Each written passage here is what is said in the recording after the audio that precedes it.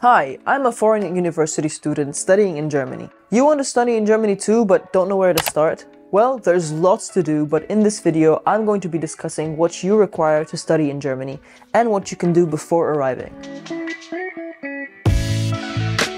Now, before you start on this journey, quick disclaimer. Some of the details mentioned may vary depending on where you come from. Now let's get started on what you need.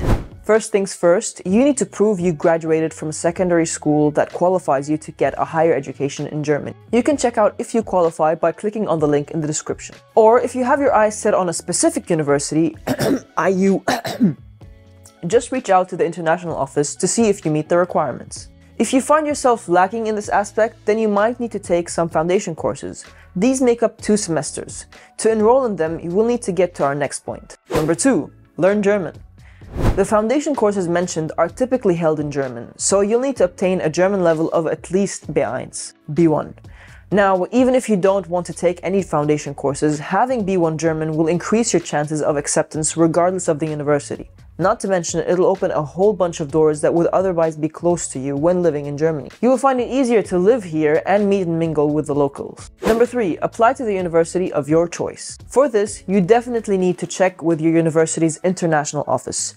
Generally though, here's what you need. An officially certified copy of your higher education entrance qualification, an overview of your subjects and grades with official translation, a passport photograph, a photocopy of your passport, the name and photograph page, and certified copies of your language certificates. If you're applying for a master's, then you also need to provide a certified copy of your other higher education degree. Now at IU, we embrace who you are and together we can play to your strengths. Get in touch with us and we'll talk to you personally and find the best way to help you achieve your goals. With IU, you don't necessarily have to have a secondary school certificate to get into our programs. If you have at least 2 years of vocational training and 3 years of work experience in that training, you can get into a program with us. If you're planning to apply for a course that's offered in the German language, you'll need at least a B2 level of German, and for all the psychology programs, a C1 language level is required. If you want to go for English language-based degree programs, proof of your language skill can be provided in one of the following ways: TOEFL, IELTS, Duolingo English test,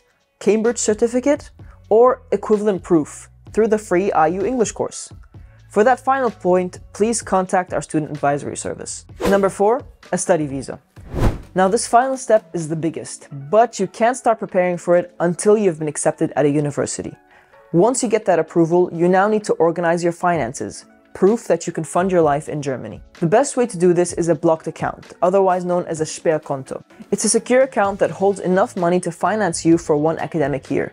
This money can be withdrawn only once you're in Germany, and then you can only get a portion of the account every month, like an allowance. As of January 2023, you need to set up a Sperrkonto with funds of 934 euros per month, which totals to 11,208 euros per year. Once a Sperrkonto is set up with your preferred blocked account provider, they should then send you a document that proves your deposit, which you submit when applying for the visa. These providers could also help you with obtaining travel and German health insurance, because this is one of the requirements needed for applying for the visa. But you can get a list of documents the German embassy requires from you by visiting their website. If you completed all of the above, good job! But you're definitely not done. What I just mentioned were the baby steps of the baby steps. You can plan on this stuff while you're still in your home country, but it's just the start of the journey. Check out our video on what moving to Germany is like and the other things you should account and plan for. I sincerely hope you like this video. Everyone's journey is different, so please let me know how yours is going or how it went for you in the comments. See you in the next video.